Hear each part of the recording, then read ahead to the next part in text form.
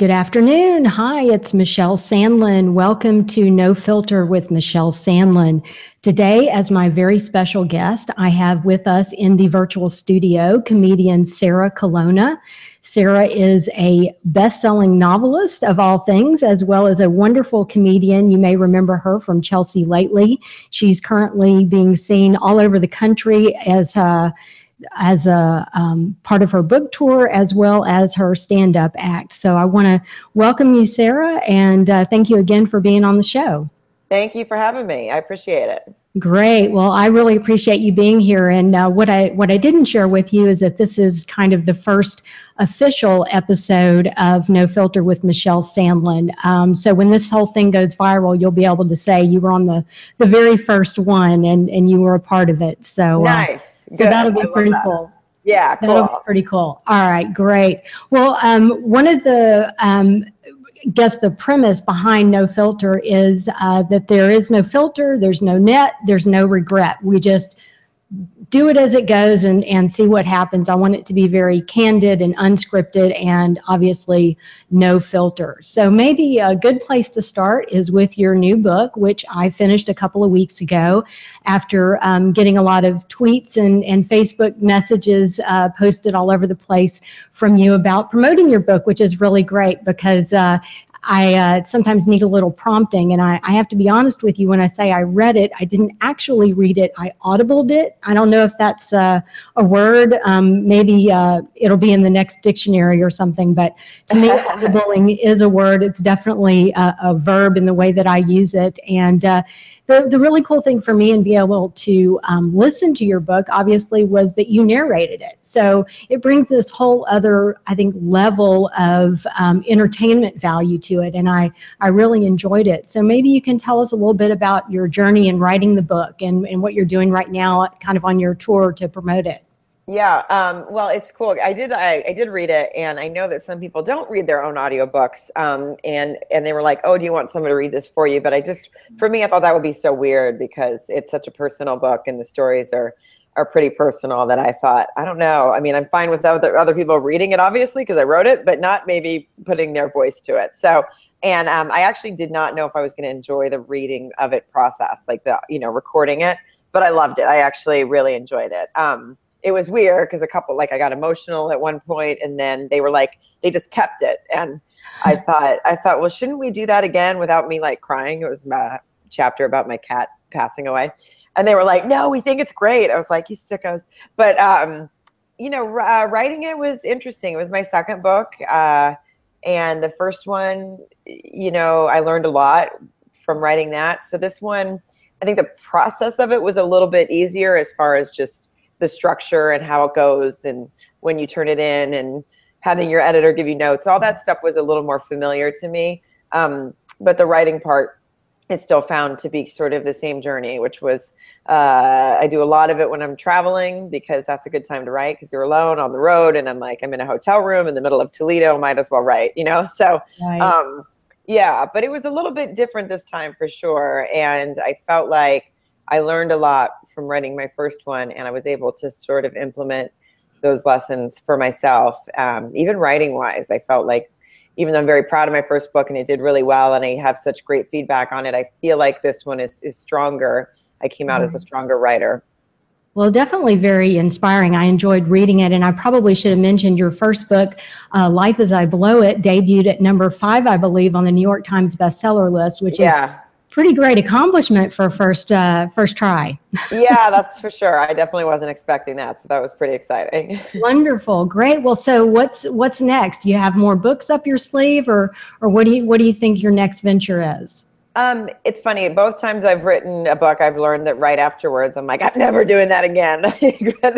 But that's not true. I love doing it. I think the hardest part, other than the obvious of the writing it, honestly, is afterwards, getting the word out and touring with it and wondering if people are liking it. And, luckily with this one, I've had so much, with both really, I've had so much positive feedback. And so that encourages you to want to do it again, but for both times, the minute it's come out, I've been like, oh no, there's so much to do now. It's not over because, obviously a lot of authors just, they have their books, and that's, you know, they're not comedians as well, touring with it and trying to do all these different things. So it was a little scary, but then when it starts, I love it so much. And then it's cool to go on tour because I go on stage, you know, and I do my stand-up, and then the book is completely separate from that. So afterwards I get to sign it and sell it, and people come up and they've already bought it sometimes. And it's like I get to do two different, like both things I love, but they're, you know, I'm doing them separately. I'm not on stage talking about my book. I'm doing a completely different act, you know, so it's kind of a neat way to tour.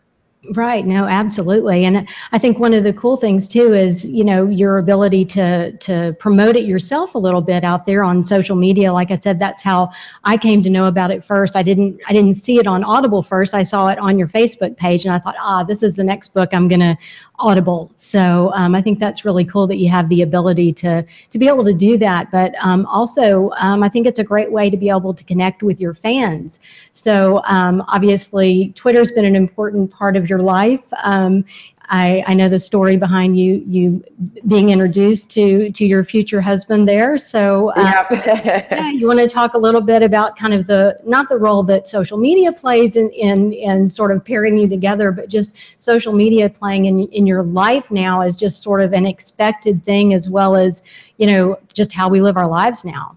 Yeah, it's interesting because it is such an expected thing. And there is, you know, a part of me that when I have to promote stuff, I get like, oh, people are going to get sick of me, you know, but I make such an effort to make sure that I'm also, you know, not just promoting, you know, that I'm making jokes and interacting with people and, you know, talking, putting whatever out there, you know, that you need to put out there. So, and I truly, knock on wood here, haven't gotten one tweet. Even when I was promoting my book, I never got one tweet of anyone going like, okay, we know, you know. So I was glad that support was there, because I know that people can get a little pissy about that, even though it's a free social media website and you should be able to do whatever you want, right? But, you know, people are the way they are. But it's also definitely an interesting thing I mean, I feel like that's where I hear about news first now on Twitter, you know, because people start talking about something the minute it happens. And that's really interesting. And I think it's got to be really difficult for, you know, writers of like newspaper writers, and they have, you know, they're struggling to get get people to hit on their story. And it's like, I've already read it 16 different times on, so social media in that way I mean, it's great, but it's also, I'm sure, difficult for, you know, everyone's sort of scrambling to get to something first. I think that even with comedians, I think you're always kind of scrambling to make the best, you know, Kim Kardashian's ass joke or whatever. I mean, not those anymore really, but you know what I mean? Trying to get their opinion out there first, and or their joke out there first. But I love it. I love being able to interact with people, and I love the instant feedback that you can get on Twitter. And I love that when you need to block someone, you can. Yeah, that's a very handy tool, to say the least. Well, I know you obviously have a very busy travel schedule. You're on the road a lot. You're performing all the time, and you know, people never ask men, how do you balance it all? They just assume, you know, okay, life balance for a woman, you have to have superpowers, which is not really true. I mean, we balance things as well as men, but how do you keep up with, you know, everything you've got going on? Because one of the things we haven't even mentioned is the podcast that you do with fellow comedian Josh Wolf, Off the Rails. So you've got a lot of stuff going on. So how do you keep it all together and going so great? You know, sometimes it definitely gets challenging because you feel a little spread thin, like, you know, and listen, everyone works hard, and in every job there's its challenges. But it's different when, like you're saying, you're doing a bunch of different jobs. You know, I'm not going to an office and doing this one job where I know everything is, which can also be obviously equally as challenging. But you just sort of have to, because sometimes you're not sure, am I putting the right amount of energy into each one? You know, am I treating each one as if it's the only job? You sort of have to, which can spread you a little thin, for sure. I think the travel is probably the most difficult part, even though it's also one of the greatest parts, because I've been to so many cities now, and I travel so much, and I've seen so many cool places and some uncool places. But I think that part is both rewarding and tough, because especially, before I met my fiance, but even still now, I'm still traveling alone. I mean, I didn't mention that part about him on the Twitter thing that you said. I forgot. But yes, he tweeted me, and that's how we initially met. It was, he asked someone to set us up basically. And it was Ross Matthews, another comedian. And he said, just tweet her. And so it did start there. So that's another interesting tool of social media. Who knew? But traveling alone a lot before that was, there were times you're enjoying it, but there are times you're like, oh God, I'm in this city for 5 days. And I'm not the person that just like stays holed up in the hotel room unless it's like crappy outside and I'm going to need to write or something. I like to get out and about, and I do it by myself constantly. But every once in a while you're like, oh, it'd be nice to have someone with you, but you're working, But this tour, John, because he plays football, he plays for the Seahawks. Right. He was off for the first couple of months that my tour started. So he was actually able to go with me. And it was so interesting. I really thought, I don't know if I'm going to like this, if he's going to drive me crazy, because I'm so used to like my own routine when I travel, and then I do this and then I go to work. And but it was great. It was actually really cool to have someone there. I don't know how much he enjoyed it. He says he loved it. I'm sure he got sick of watching me do stand-up 75 times a month, but it was really cool. And I found, I don't know if there's ever like pure balance in it, and you just always have to be doing your best to make sure you're putting the right amount of effort into everything, Right, exactly. Well, and of course, with both of y'all being very recognizable, I would think it must get more difficult for you to be able to just walk around amongst us regular folks. It's not that hard for us. I mean, it's Seattle for sure when I'm up visiting him.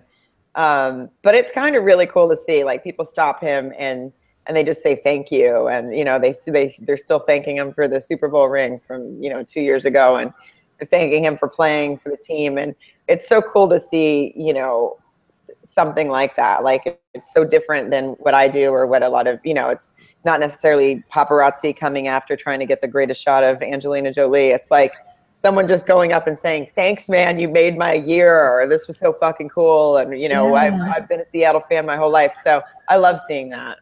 That's really cool. That's really cool. So with so many things that you've already done, what would you say are the top couple of things that are on Sarah's bucket list? Definitely, I sold a show off my first book, and it didn't end up getting made, which happens. It's hard to even sell it. So I'm so grateful that happened. But I definitely want to do that again with this book. And I think with this book, there's a lot of things that people can relate to, as far as being in your 30s and trying to figure it out. I know it's a lot about relationships, but it's also about family and friendships and everything. And I think, something like that on TV, done in a funny way, but with a little bit of heart, I would really like to create that. So that's what I'm working on now. And that's definitely on my bucket list. Yeah. Yeah, I'm sure you'll get there. I think that's a wonderful thing. Well, I think one of the other things that might be on your bucket list might be a walk-on part on General Hospital. And of course, if you get that gig, you have to get me on there as well. I think that's something that we both have very much in common. We're huge GH fans. So yes, I know you were recently invited onto the set by your friend Nancy there. So you want to tell me a little bit about that so I can live vicariously through you? Yeah, it's funny, as tweeting about GH and whatnot, then all this, as we call it, GHS insiders, they eventually kind of like follow you on Twitter, which is another so funny thing about social media, and then I ended up meeting Nancy, who plays Alexis Davis, for lunch one day. And then I walked in and I was like, oh, like, it's you, I felt like I knew her, and I totally don't. So I was like the crazy soap fan. And then she ended up coming up with this idea to do something called GH Now, where she was hosting a show, and she was just trying to really show, because she has such a personality outside of being on a soap opera. She's so funny, and and then she's also very political, and she has all these. So I think she wanted to create something where all these soap actors who were taken so seriously could show their fun side. And then so she had myself and Jimmy Pardo, who is another huge fan of GH and a great comedian. We went and did this fun thing called GH Now with her. So we got to shoot it on set. So I was like, oh my God, I'm in the hospital. I went on the elevator. I was like so excited to get on that elevator where so much shit has gone down. But I was hoping, of course, my fingers are still crossed that they're going to like, come on, let me go. I just want to have like a cup of coffee at Kelly's, and be in a scene and do something ridiculous. So hopefully that comes. Yeah, that's definitely my dream as well. And I actually have a couple of GH people that follow me on Twitter as well. Ryan Carnes, who plays the very, very hot. Do you know who it is? Yes, I can't think. Why can't I think of his character's name though? It's Dr. Lucas Jones. Yes, Luke. Yes, Lucas. Yes, so I think he's going to be on my show in the next couple of weeks, so I'm looking really forward to that. I had a phone conversation with him about a week ago, and just a super nice guy. And I visited with Kathleen Gotti, who plays Liesl Albrecht. Oh yeah, the very evil character that she plays. And of course, she's nothing like that in real life, which is very cool. So I'm writing an article about her, but I just think it's been really cool how the cast of General Hospital is really keen to connect with their fans in a really fun way. So I think that'll be a lot of fun. Jason Thompson is another one that's like that. Yeah. Drake. Yeah, he's fantastic and like such a nice guy. And when I was there, I met Tyra Christopher too, another nice guy, Yeah, it was really cool to see all these people, and you're like, I've been watching you for years, and now we're just like talking and joking around, and you're not doing anything serious or killing anyone or cheating on anyone. You're just hanging out. I'm embarrassed to say I've been watching it since I'm 14 years old, and my husband, he wouldn't like it if I told you this, but he watches it with me religiously every single night, and we watch it almost like we're watching sports with all the running commentary, what's about to happen, and it's really pretty funny. It's hysterical. That's what we do for excitement after dinner. So whatever keeps the marriage alive. Exactly. Well, you were even had a small part, I think, on Days of Our Lives not that long ago too, right?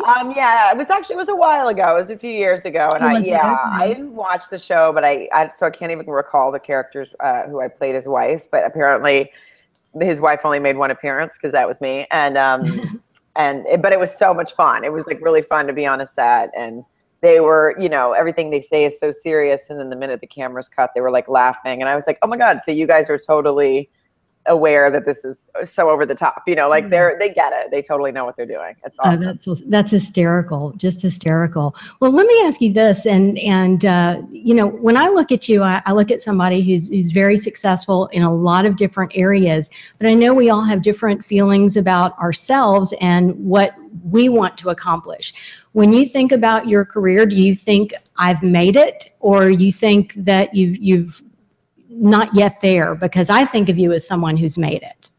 I guess I would have to say to a degree for sure. I mean, I guess there's so many levels of, what we do. There's someone like right now, like Amy Schumer is at the top of it, and there's someone like Chelsea, there's like these names that everyone knows and everyone talks about. And there's obviously so many more examples of that, but, and then there's people like me who like, I'm working, and to me, I've made it because I'm working. To me, I'm not bartending anymore. I'm making a living doing what I love.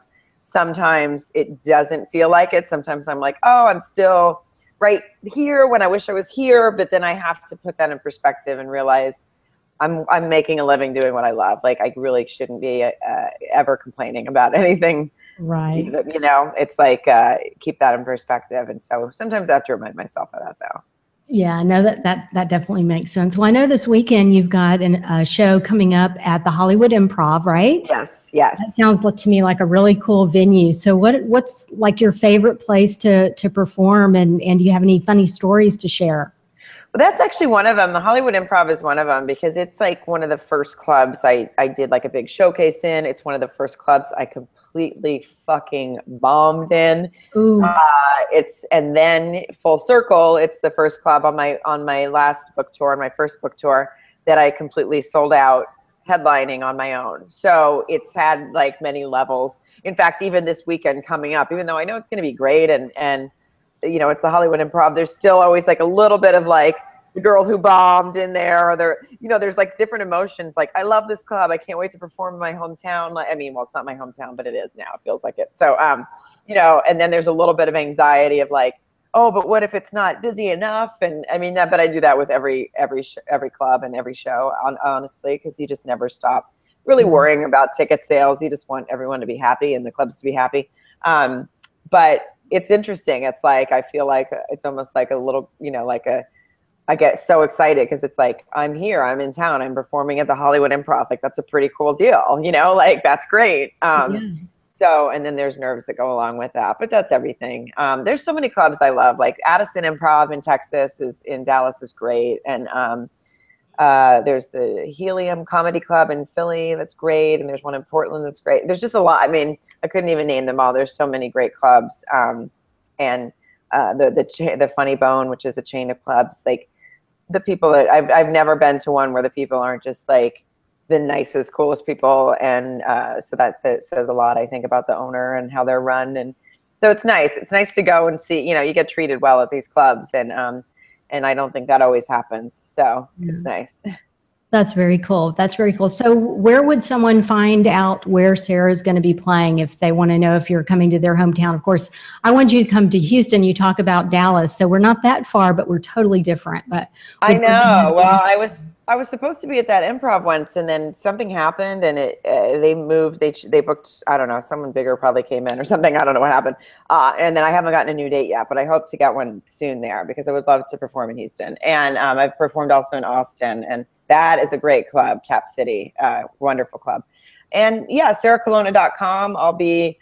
I'm doing, you know, kind of winding this tour down for the summer. I'll be going to North Carolina next month. And then in July, I'm going to Birmingham, which is going to be cool. I've never been there. I mean, I don't know about Birmingham in July, but I'm going to enjoy it. And then through the fall, I'll be back everywhere. So it's sarahcolonna.com is where all my dates are. Okay, well, I'll be looking for a date in Houston. I'm gonna hold you to that one, and of course, you're welcome to come on over to my house and hang out. Nice, and hang out. You know that would be General great. Hospital. Yeah, absolutely. Well, it wouldn't be fair for me to ask you all of these questions without asking you if there's anything you want to ask me. I'm an open book. You can ask me anything, and I'll be glad to answer it, or nothing at all. Well, what made you want to do this? What got you interested in interviewing people and getting those interviews out there? Yeah, you know, so I write for the newspaper, and part of my job in doing that is I'm interviewing people almost all the time. And I've had it sort of go beyond what I'm doing for the newspaper. And I started writing articles about people really just for love, not for payment, because I just really enjoy that aspect of being able to reach out to people and understand what they're doing and what their life is about and so forth. And it really all started with my tweets with General Hospital folks and the fact that they were receptive. And I had asked a couple of them if they'd be interested in being on my show. And then I decided, well, I need to have a show if they're going to be on the show. So that's kind of how this whole thing happened. Did a lot of you know, Googling as you do to figure out, you know, what direction you want to take it and stuff. And really my life is very much out there online. I'm easy to find in terms of, you know, what I'm about. And so that's kind of the idea of no filter. I live my life kind of out there. I'm pretty transparent. And this seemed like a great opportunity to not just, you know, be out there myself, but to bring people in that have touched me in some way or that I connect with or, you know, whatnot. So that's kind awesome. of the beginning of my journey here, but it's been very cool to have you as my first official, you know, guest on the show. So, yeah, so well, really, thank you for having me. Yeah, no, absolutely. And if you do plan on coming to Houston, you have to let me know. And I know we're just about out of time here because we've got about 30 minutes. And I know you've got something you've got to dash off to. And I've got to go pick up my parents because it's crab eating night. And you're from the South, so you understand. So yeah. I do. Yeah, you better get on that. So that's like an important deal. So anyway, I want to thank you again very much for being on the show. It's been absolutely a pleasure getting to visit with you and hearing more about your life. And we'll certainly continue to follow you online in your career. And my next book that I'm going to read is your first book, since I haven't read that yet. And by reading it, you know, I mean audibling it. Nice. Perfect. All right, Sarah, thanks so much. And until next time, we'll see you. Bye-bye. Take care. Thank Bye-bye. you.